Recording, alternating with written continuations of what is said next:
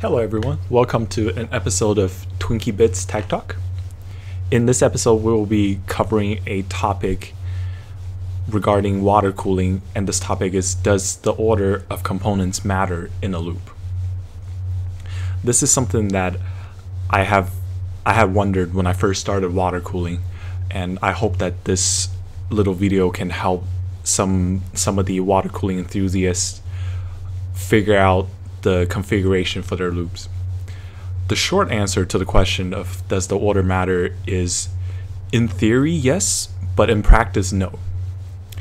The reason that this question came up and that made me want to make a video is when I first posted my photos of my main water cooling rig on Imager, I noticed that in the comments some people have been questioning about the order of the components. They've been saying that the order is not optimal for water cooling,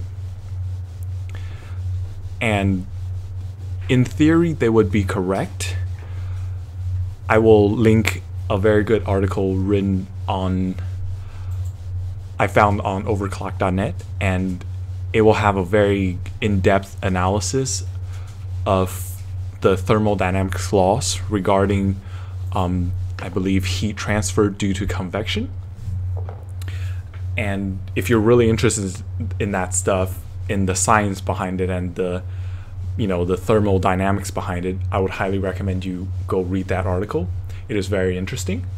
Now, for those of us that don't really want to read through a bunch of formulas and kind of textbook material, I will summarize the article for everyone. Essentially what it's saying is that the difference in temperature between the inlet of your radiator and the outlet of your radiator, assuming that the radiators are your main component for heat transfer between air and water, the higher the difference, the more heat can be transferred. So what you want to do is that you want to keep your heat producing elements, or keep radiators between your heat producing elements, so that the radiator, the water that's cooled by a radiator, doesn't go into another radiator, is essentially what this article is saying. Which means that in theory, if you really wanted to optimize every last drop of your water cooling capacity, you would want to make sure that your radiator goes into the water from your radiator goes straight into another heat producing element, and that cooled water from one radiator doesn't go into another radiator. This ensures that the temperature difference between the inlets and the outlets of your radiators stay as high as they can be. Another point that the article makes is that if you have a really high flow rate in your system, it can greatly mitigate the effects of having the temperature difference of the inlet and outlets, because a higher flow rate means that you'll have moved more water through the radiator and you'll have more surface for heat dissipation.